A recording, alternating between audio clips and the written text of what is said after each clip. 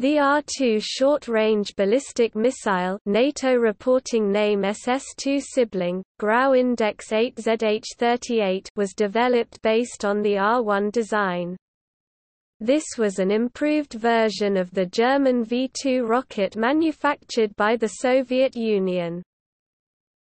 The R-1 was quickly followed by an evolutionary improvement, the R-2 SS-2, which had a longer range and at least 4 major differences in design.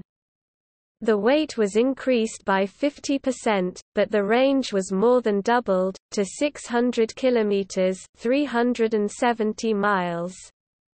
R-2 had the following major differences from the R-1's and hence from the V-2's design.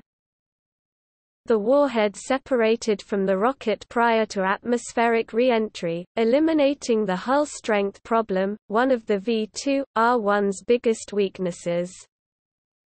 The propellant tank became the main load-bearing structure for the rocket, in contrast to the R-1's load-bearing hull.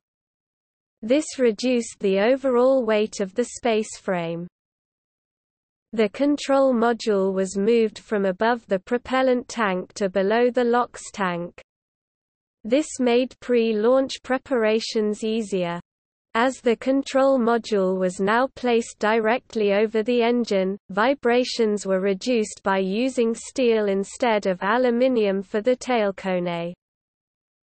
Radio command guidance was introduced to improve accuracy, giving the R-2 accuracy comparable to the R-1. In spite of its doubled range, the first test flight of the R-2 took place in September 1949, and it was accepted for service in November 1951, actually entering service in large numbers around 1953.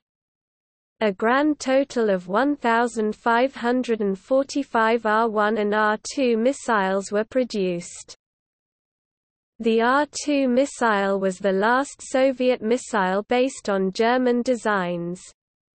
While some German influences would clearly remain, Soviet missiles after the R-2 would be based on original designs by the OKB-1 group.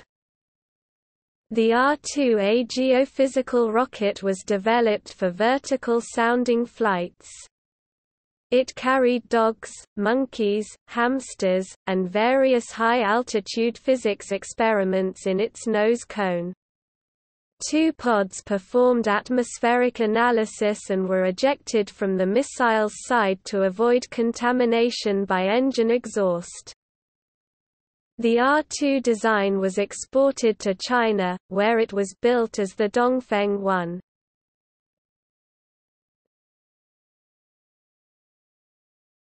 Topic: Operators. Soviet Union, Soviet Army.